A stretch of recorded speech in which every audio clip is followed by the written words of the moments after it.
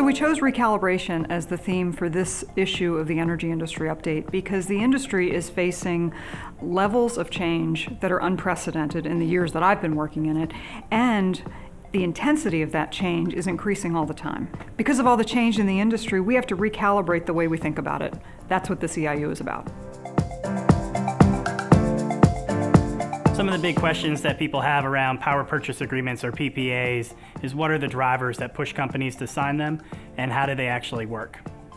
There's a number of motivations that companies have to sign corporate PPAs. Some will sign them to meet renewable energy or climate goals. Others are interested in reducing volatility in their energy costs. There's really two different ways corporate renewable PPAs work. A sleeve PPA is a contract between a renewable energy developer and a corporate buyer, and in the end, the electricity is delivered all the way to the end customer. A synthetic PPA is different in that it doesn't actually deliver the electricity to the end customer, but the corporate buyer provides a floor price for the electricity produced by the renewable energy developer. Corporate renewable PPAs are growing, and many folks have questions about how they're structured. In this issue of the EIU, we answer these questions and many more.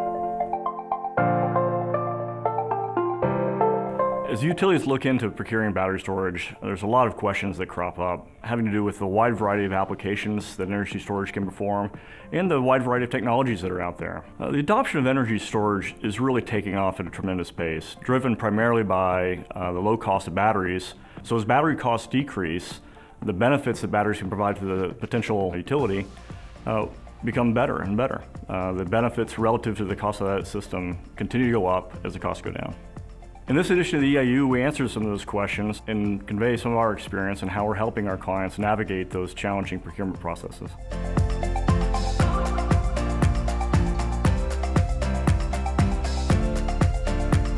You know, with the EPA's recent announcement of changes to the Clean Power Plan, there are lots of questions. Lots of change, lots of turmoil, and we'll have the latest information available in this edition of the EIU.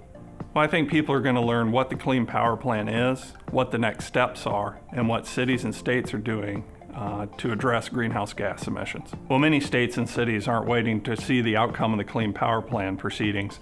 They're pushing ahead with their own reforms for greenhouse gas emissions, and you'll see a lot of detail around what certain cities and states are doing in this latest edition of the EIU.